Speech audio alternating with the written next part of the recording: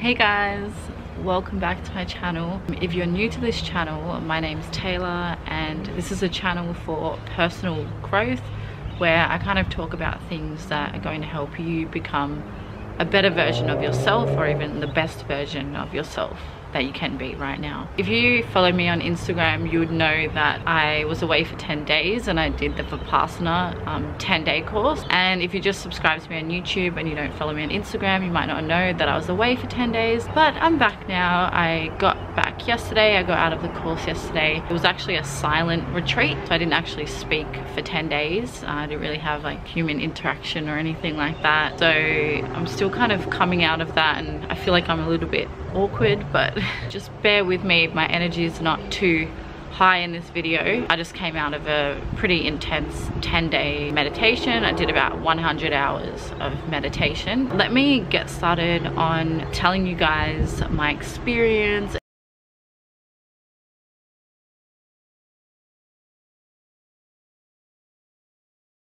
I'm gonna try to kind of explain my experience the best that I can, but I'm kind of struggling a little bit with how to put it into words because I only got out yesterday, so I kind of feel like I'll be able to explain it a little bit better in a few weeks once I've kind of implemented the technique into my day-to-day life. Someone asked me, how did I feel before the course and leading up to the course? And to be completely honest, I actually felt a lot of anxiety in the week coming up before the course. I was just a little bit fearful, like I just didn't know what to expect. I knew a few people who have done the course before. Like I said, my dad's done it, a few of my friends have done it, and I've met like people just kind of in this community who have done it, and everyone's just had a completely different experience. So I guess I was just a little bit anxious about like what my experience was gonna be like. So I knew deep inside that I have peace inside me and that I have a strong mind and that, you know, I'm kind of on this path. But in the week coming up, I was like, I don't know, am I actually peaceful? Like, what if I go in there and start freaking out and all this shit comes up? You know, I hear stories of like people crying every day and freaking out and like wanting to leave every single day. I just wasn't sure. I'm like, you know, am I actually peaceful? Or, you know, I just didn't know. On the drive to Vipassana, I was like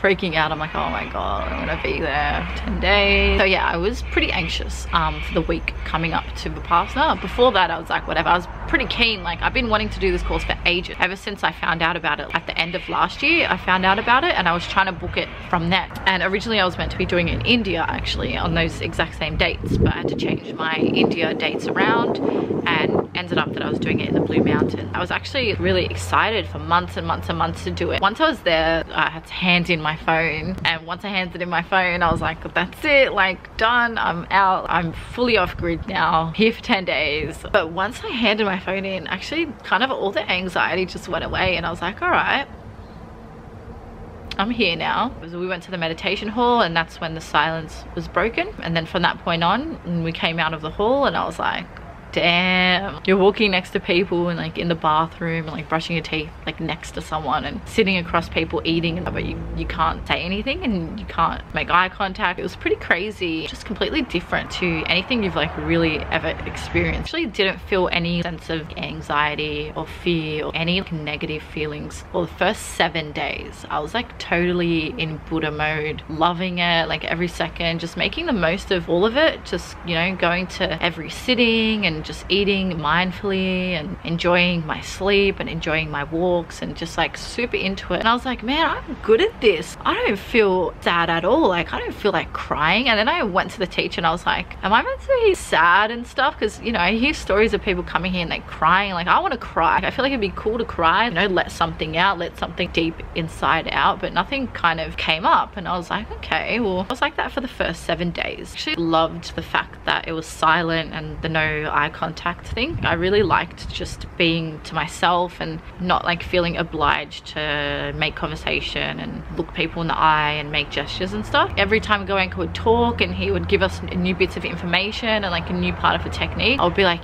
yes, really ingesting everything that was given to me, really absorbing all of the information. I was really understanding the technique and just really loving everything about the whole course. I was in full like Buddha mode.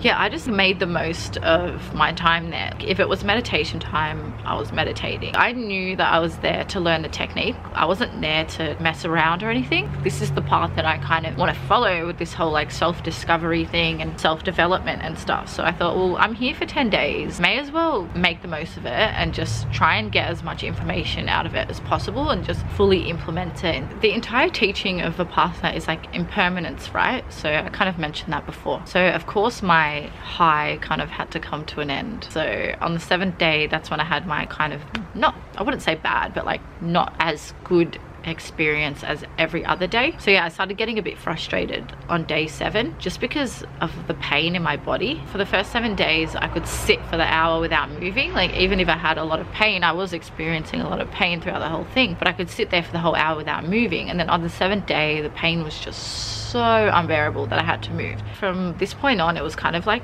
downward spiral during the meditations. Once I moved, I was starting to make myself feel like shit because I moved. Because I moved, then that meant that I was reacting to the pain. So I went to see the teacher about it and I just told her, hey, I'm like making myself feel really bad for moving and I don't know what to do. That's not kind of what rates the success of the meditation. It's not about moving or not moving, really. It's just about remaining equanimous. If you're making yourself feel bad about moving, then you're just going against the whole technique. So I kind of like battled with that in day 8 and 9, just like going in and out of that. And I was like, yeah, I'm good, no, I'm bad. Yeah, I'm good, no, I'm bad. Yeah, I'm good, no, I'm bad. The beautiful thing about the technique is that it teaches you to have an understanding of impermanence. You kind of know that those times where you move or don't move, that's like an impermanent thing as well. You can't have any attachment towards moving or not moving. All of it's impermanent, and that kind of became very obvious to me throughout the course because I went 7 days with feeling good about all the meditations, and the last few days I wasn't feeling so good. So I was like,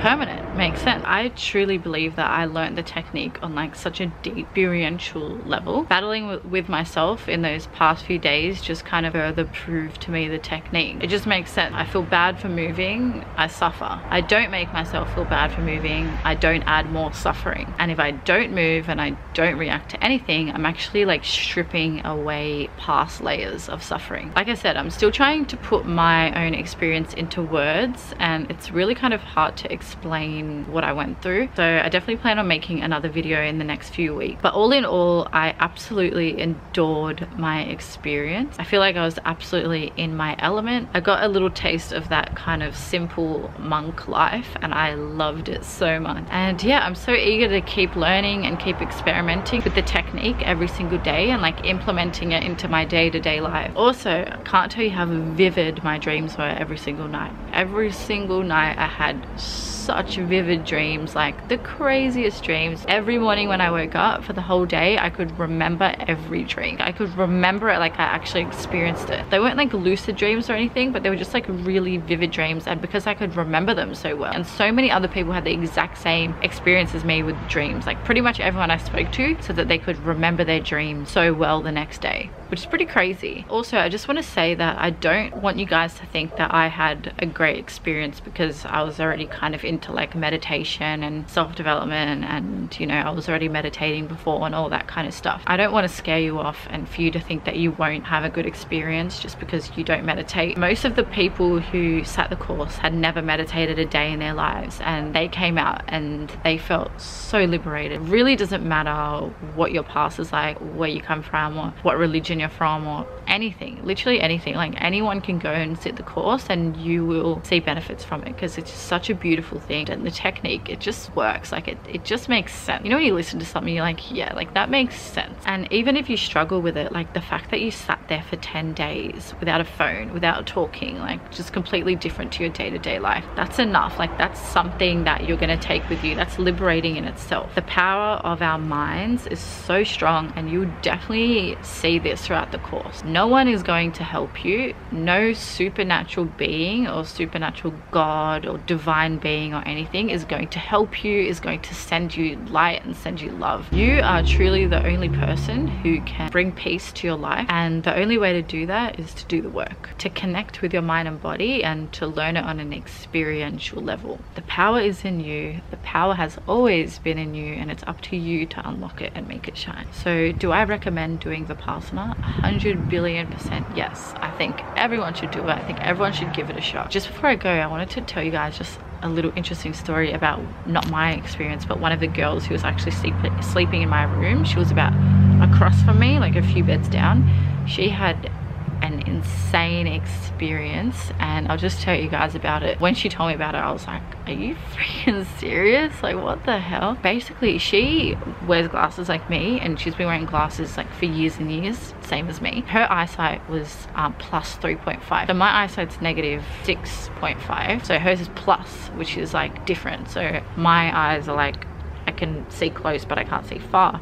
So I think hers is like she can see far but she can't see close, or something like that. But basically, so she said, and obviously I didn't find out about this until after the course because we couldn't talk to each other during the course. During her meditations, she could feel like different parts of her body like releasing tension and kind of opening up. And a lot of people said they had experiences like this where like areas where they had lots of pain and stuff, they could feel it kind of like dissolving and like just opening up and just releasing like a lot of tension. So she said she kind of felt that a lot in her body, and one particular place she felt it was like in her head. She said she felt like these really sharp pains in her head, and because she remained equanimous throughout the meditation and she didn't react to it with any like craving, with any aversion, nothing, she felt it really release tension there. And once she opened her eyes and she wasn't wearing her glasses or contact, her eyes started going in and out of like her bad eyesight to like perfect eyesight. So she was going in and out and in and out, kind of kept kind of working around this area and releasing tension all over her body. And by the end of the course, she didn't need her glasses or contacts. She could see perfectly. What the hell is that? That's just crazy. And the thing is that Goenka talks about all these different people's experiences and what they got from it and whatnot. But seeing that happen to her, she was in my room and her actually telling me, and I could see her there without the glasses. She even drove me to the train station later with no glasses on. I was like, what the hell, man? That's freaking crazy. It just goes to show you like the power of your mind is so strong. We have no idea what we can unlock, what we can do with our body. Yeah, I just wanted to share that with you guys quickly. So that's about it for this video, guys. Hope you guys enjoyed. Give it a thumbs up if you did. Subscribe if you haven't already. I would really appreciate it. And yeah, look forward for my India videos. I'm leaving for India on Friday, so in 4 days. So keep an eye out for that. And yes, bye.